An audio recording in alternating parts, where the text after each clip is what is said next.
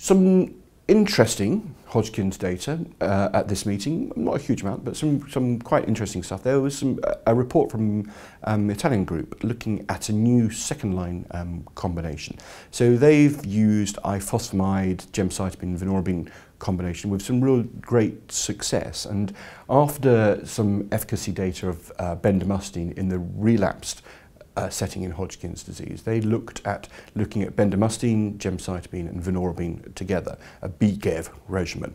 And they used this for patients with relapsed or refractory Hodgkin's lymphoma. I think that there was about 60 patients recruited into the study, and they had an overall response rate of greater than 80% and a complete response rate of in the mid to high 70s. So very well tolerated, a great toxicity profile, and had no detriment on the ability to mobilise peripheral blood progenitor cells.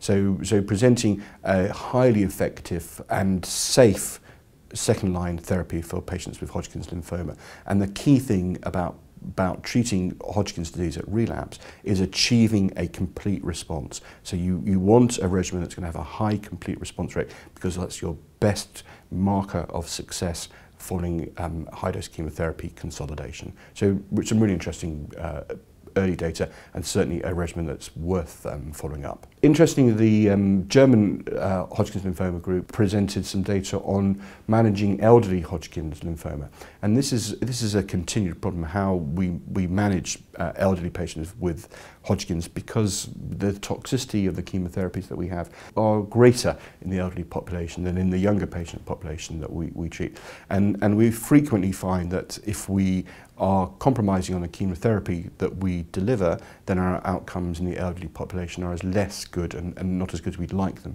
to be.